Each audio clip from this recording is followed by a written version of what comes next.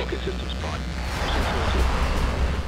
This is Bloodhound SSC. It's going to be the fastest car in the world. And with me are children from around the country who are investigating what will make this one of the most incredible vehicles ever to be built. It's called Bloodhound SSC.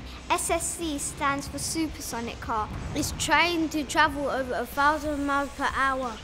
That's faster than a bullet fired from a gun. We meet the Bloodhound team, including driver, Wing Commander Andy Green.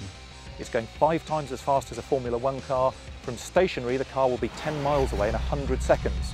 Much, much faster than most race cars have to cope with, much more complicated. That's why we've got a pilot driving the world's fastest car.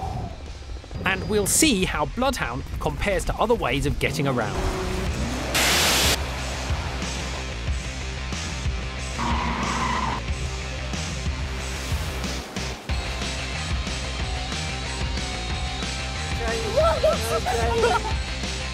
Is that how your mum and dad drive? No. My dad does, he's a maniac.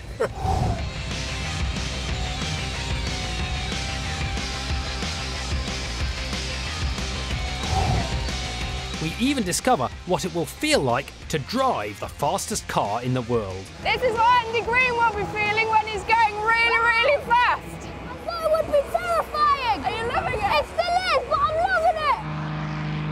That's us, look back now. There's the ground upside down. I think my veins are popping out of my skin. Yeah, it does feel a bit weird.